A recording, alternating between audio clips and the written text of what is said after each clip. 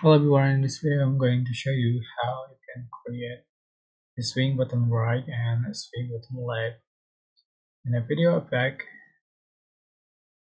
with Capcut PC. So first, select your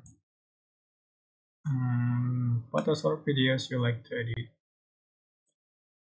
For example. So previously I set that the image duration in 1.0 second. Select the clip, go to animation and select in animation. Scroll down until you find the swing button left and the swing button right. So for the best clip, select left. In duration, is a part duration 0.5 second, and for the second clip, select right.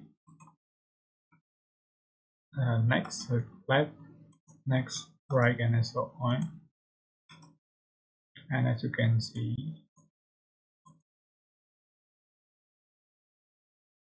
right, go to effect. You can select the shake effect.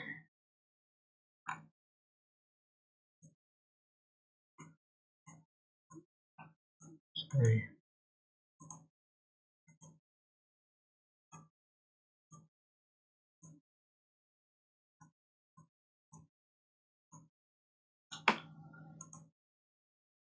Right, I hope this tutorial was helpful for you guys. Don't forget to like, comment, share, and also subscribe.